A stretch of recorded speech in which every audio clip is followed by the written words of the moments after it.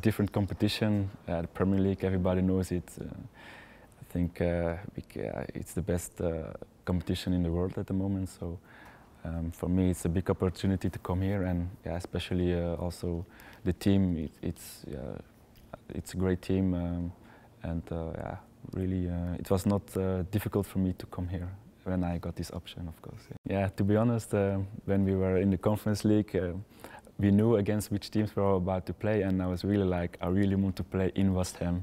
I was really like this.